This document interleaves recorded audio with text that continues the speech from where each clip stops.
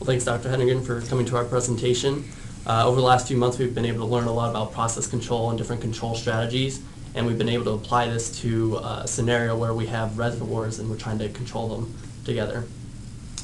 This 4 reservoir system is basically there's 2 tanks above, tanks 3 and tanks 4, and they gravity drain in tanks 1 and 2, and they're supplied by these 2 pumps, 1 and 2. 1 actually goes into tank 4, and 2 goes into tank 3. But there's a disturbance. There's a gamma valve in the middle that if you change that valve, it'll bypass those upper systems and control the lower tanks. And so our task was to control these lower tanks, the set point there. We did 3 different methods of control. We tried non-interacting PID controllers, PID, interacting PID controllers, and model predictive control. And we actually, we looked at a little bit of literature, and the real system that a lot of this applied to is big agricultural reservoirs. So that's kind of the analog to what this experiment is for. The first scenario, we did non-interacting PID controllers. You could tune these PID controllers really well if your gamma valve was either 0 or 1. And so you could set it perfectly. If you see the first half of that graph, it tracks perfectly when the gamma value is 0, but then halfway through we add a disturbance in there and it starts to oscillate out of control. It cannot handle any kind of disturbances there. This kind of system would be useful if you knew that your real system either was going to have a fully open or a fully closed valve. To overcome some of these shortcomings, we implemented an interacting PID controller. And so in this case, each controller had a feed-forward loop going to the other controller so that they would each know the output of the other and be able to change those pump settings accordingly. We used RGA analysis to decide which controller should control which pump for the different tank levels. And that actually changed depending on the gamma value.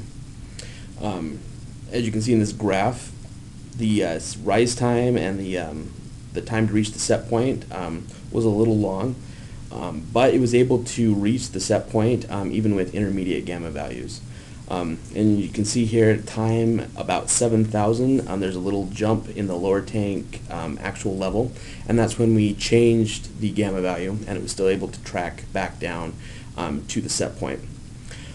So this implementation was a little slow to reach the set point, but it was able to handle the disturbance and the change in the disturbance pretty well. The last method we used was model predictive control. We used a model that was already created for this network of reservoirs. We found that this method had excellent set point tracking and disturbance rejection. For example, in this graph above, we immediately changed the gamma value to see how it would respond. And the blue curve shows how the model predicted that it would need to respond to be able to reject the disturbance in the pumps. And as we can see, the measured curve, which is in yellow, immediately followed this model, the same slope. And there's also a third curve in pink, which is the bias model. The measured model actually completely covers the bias model, which would represent how the model would correspond to this specific system. So we see that the model is able to correspond exactly how the model would want it to control to reject the disturbance and control the pumps therefore.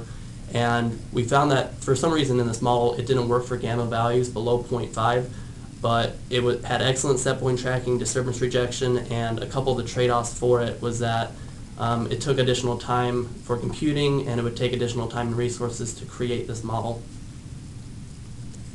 In conclusion, however, we have determined that model predictive control would be the best for controlling the heights of these reservoirs. It had the best set point tracking and the best disturbance rejection as we changed those values of the valve positions. However, the other two could have their place depending on the design requirements. The interacting PID controllers took a long time to settle, but it would be a cheaper and easier solution to implement as long as the end height of the reservoir was more important than the time it took to get there. Also, the non-interacting controllers could be used if it was known ahead of time that the valves would either be fully open or fully closed and wouldn't change very often. That is our presentation. Any questions?